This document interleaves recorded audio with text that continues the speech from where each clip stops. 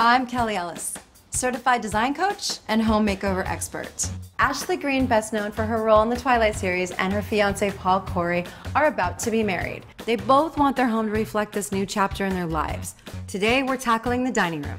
It's very masculine. It is. It's very dark, and then the floor is dark.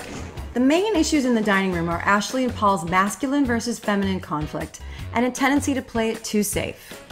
This is safe. This is safe for you. I've got my work cut out for me, design therapy style.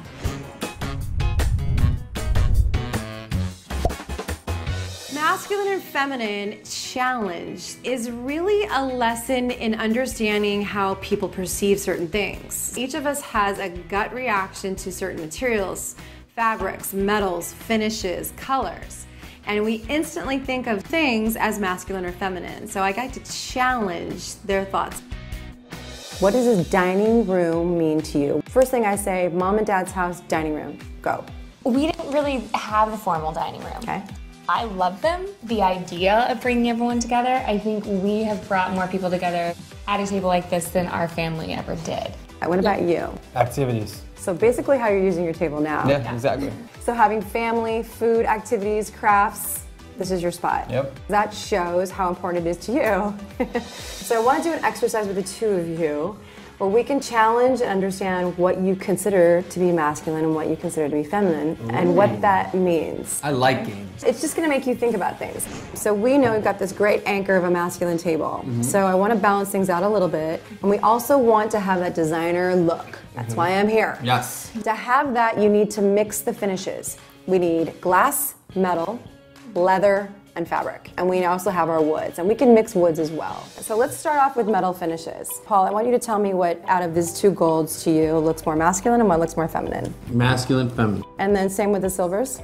Same. Yeah. Okay, what about you? I agree. So let's talk about this. This is metal, it's gold and it's silver. The only difference is this is brushed and this is polished. So in your mind, what do you think reminds you of polished gold or polished silver that makes it feminine? Jewelry. Jewelry. So shiny, pretty things are feminine. Right. And a little more rustic, a little more rough, a little more scruff, right, are masculine things. And so when we choose finishes, we tend to pinpoint those things right away. And so remember that, because I'm going to challenge you a little further as well. So here's another example. So we have nail heads, just like you have nail heads on your seats. And then notice that you have a unfinished brushed nail head. So keep that in mind. Tell me which one looks more masculine, which one looks more feminine. Masculine. Right? So we said the polished is feminine and the brushed is masculine.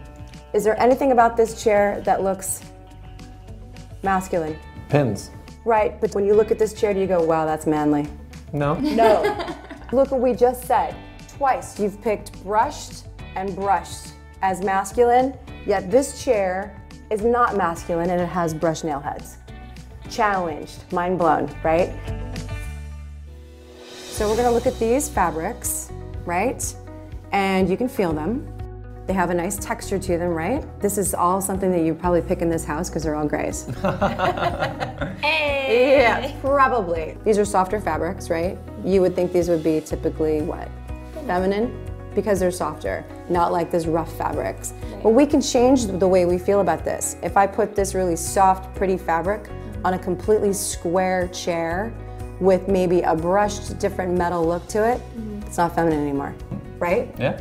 Now to balance that, we need to pick a leather. I picture the rest of the chairs in a really hardy, kind of a masculine leather. I like that. You don't have any leather in here, so this is going to create that balance, right? Okay. Things that we don't already have.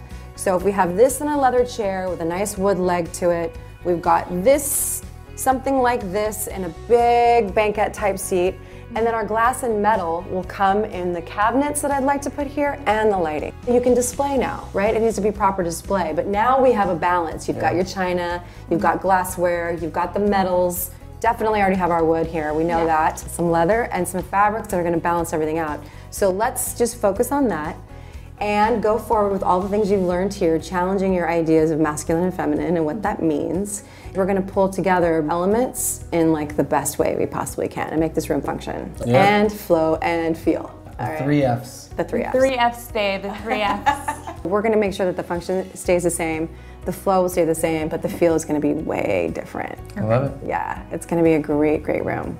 I'm glad we could blow your mind. We made some awesome progress in the dining room today. We challenged their ideas of masculine and feminine and came up with some eye-opening solutions to help me design that room perfectly. This is design therapy at its best. You're gonna love this. Damn. Oh my God.